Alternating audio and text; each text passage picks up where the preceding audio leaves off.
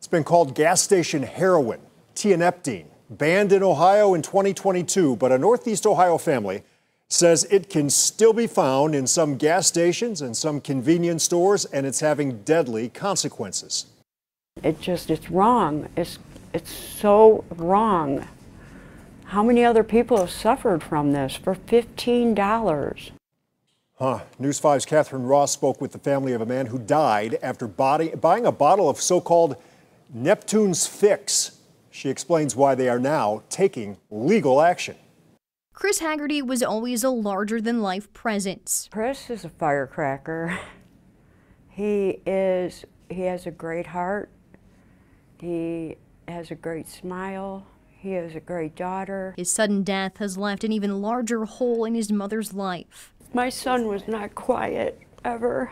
I miss it. It's just silence. It's really, really hard. Karen Haggerty says her son was recovering from alcoholism. She thinks it's what brought him to this gas station in Carlisle Township to buy an elixir marketed as happiness in a bottle. He figured he would go up to the corner gas station and buy this little mood-altering happy juice. And it's not so happy. It killed him. A coroner's report concluded the 37-year-old father died from the toxic effects of tianeptine and 2 cannabinoids.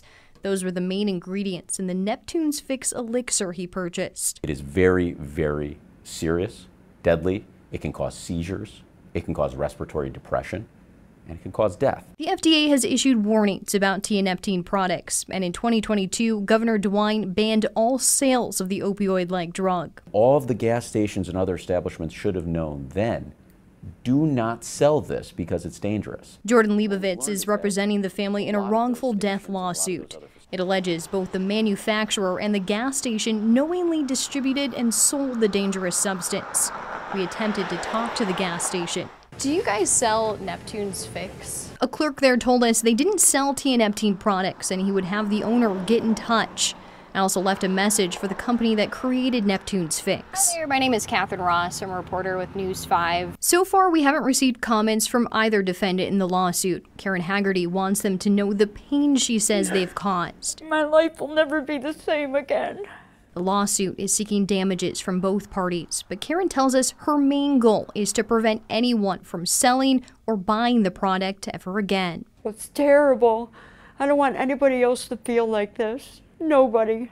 It's for $15. The attorney for the Haggertys tells us that the next step here is discovery, figuring out how the manufacturer and businesses like this were able to circumvent the rules and sell tianeptine.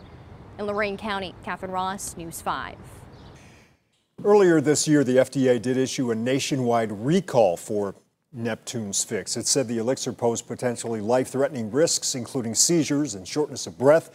It could cause suicidal thoughts in people under the age of 25.